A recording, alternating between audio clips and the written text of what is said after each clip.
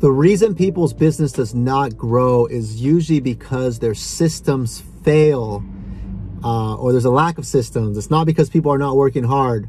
That's what I want to talk to you guys today about systems and how important they are to the growth of your business. What's up, guys? It's Enrique, PRG Real Estate brokered by EXP, and we're talking about systems today. And I want to give you an example so you guys can follow me here. Our team has been growing pretty rapidly. We've been adding probably 3 to 5 agents onto our team every single month for the last maybe 6 months or so. And as we continue to go, there's more agents are going to come on. Our agents on our team are attracting more agents, and it's kind of this domino effect. So one of the problems that we have been having is that when an agent comes on, there's a whole bunch of stuff that needs to happen to get them onboarded, to get them, you know, signed up with our brokerage, to get them into our systems, to create profiles in our CRM, to get them leads assigned, to create all their marketing material.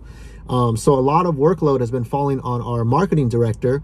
In the beginning, when he only had like maybe 1 or 2 a month, he was able to keep up with, you know, the new agents coming on, plus servicing all our existing marketing stuff that we're doing. But now that we're adding, like, say, 5 agents in a month, you know, things are starting to slip through the cracks. And we had a long talk today about, you know, making sure we build a system around this. And this is a good example for most agents on how they run their business.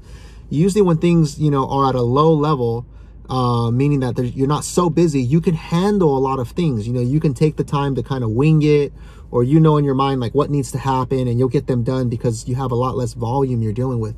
But once you start adding on like multiple clients that you're working with and multiple appointments and all these things happening, it becomes really easy to stop doing all the necessary steps that you used to do simply because you're just too busy, right? You're overwhelmed, and you start trading time, you know, to focus on things. You get pulled in different directions, and, you know, you forget to do this step that you normally do. And now you're taking shortcuts. And that's what is happening with our onboarding right now. So the point I'm trying to get to, guys, is that if you want to consistently scale your business, it has to get to a point where everything is systematized, right? Like for us, the onboarding, you know, there needs to be now a mapped out system where every single agent gets the same exact treatment. There's a checklist of every single thing that has to happen for that agent to get onboarded and up and running on our team. The same thing with your clients, right? If you're dealing with buyers, there has to be an actual checklist of everything that you follow. And as you get busier, you may need help from other people, and you may need to delegate some of this stuff to other people. And you see, that's the big reason right there that most agents fail to grow their business. It's not because they're not working hard. Everyone's working hard, right? If you have a few clients you're working with, it's real easy to get overwhelmed and feel like you don't have enough time in the day.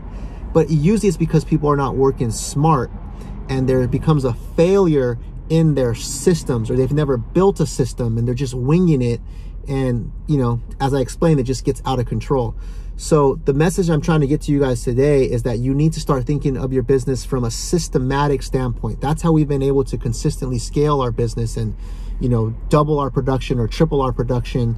And now we're starting to double and triple our agent growth, you know, that agents that are being added to the team. It's because there is a system in place. So you can only wing it so much. Eventually there will be a breakdown or a plateau in your growth if you don't have a system around it. So I hope you guys at least get this concept and get this into your mindset that you need to build systems around every single thing that you do so that you can continuously grow, and you can predict where you're going to go, and you can find the holes in your systems and continue to tweak those and work on them.